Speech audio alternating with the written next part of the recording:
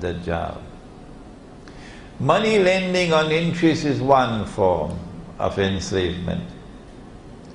لا تأكلوا الربا أضعافا مضاعفة. But there is that other part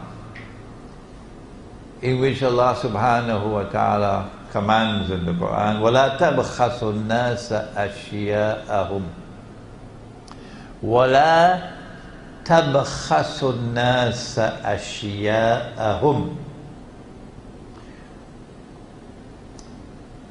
If we were to use American English, what the Quran is saying, don't rip off people.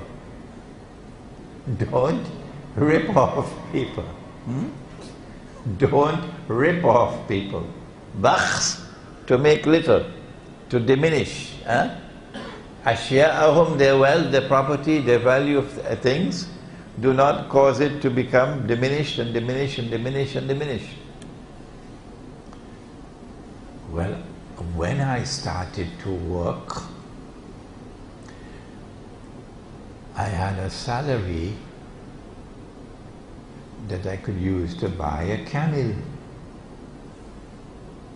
That was the value of my income. But then something strange happened to the money I was using.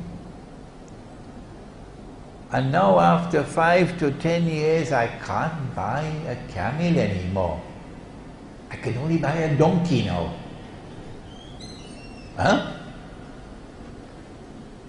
And then another 10, 15 years later, the same salary, same work, can't buy a donkey anymore. I can only buy a goat. And then I can only buy a chicken. They call it inflation.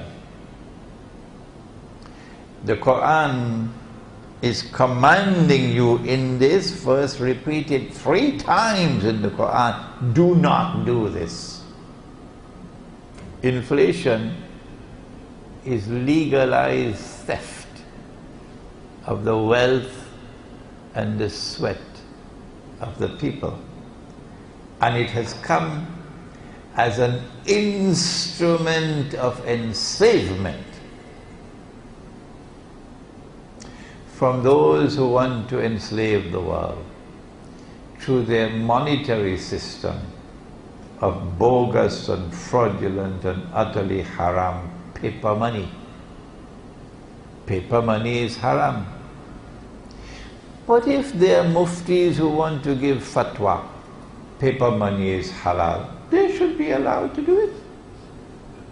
No need for boxing gloves. Those who want to accept that fatwa, they should be allowed to accept it and let them go their way. And those of us who recognize the paper money to be bogus and fraudulent and haram, we should have the freedom to reject it and go our way. No need for boxing gloves. But I have said it again and again, and I want to say it one more time in Cyberjaya. If you make the mistake to come after us with boxing gloves, when we say that the paper money and the electronic money is haram, see how they respond? If you want to come after us with boxing gloves, and you want to silence us, prevent us from speaking, then we will show patience with you for as long as we can.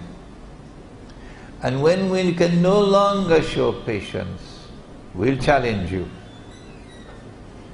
And shame on you if you don't accept our challenge. Come and raise your hands and let us raise our hands. If you are so absolutely certain that you are right and we are wrong, come and raise your hands and let us raise our hands and pray to one who never sleeps and who listens to every call. And let us ask him to curse with an eternal curse and punish with eternal punishment whosoever is wrong between us. If you have the courage, come on that day. But other than that, people must have the freedom. If you want to choose that nonsense, that paper money is halal, go ahead and choose the nonsense. But allow us the freedom to declare that for us it is haram, we don't want a part of it.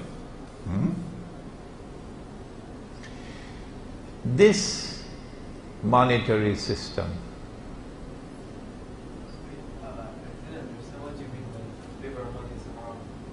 Can you please explain more? oh my gosh, we have time, but we already... As in paper money, as in ringgits and everything? Yeah. The same ringgit you have in your pocket, same ringgit that I have in my pocket, the same Egyptian pound and the same US dollar.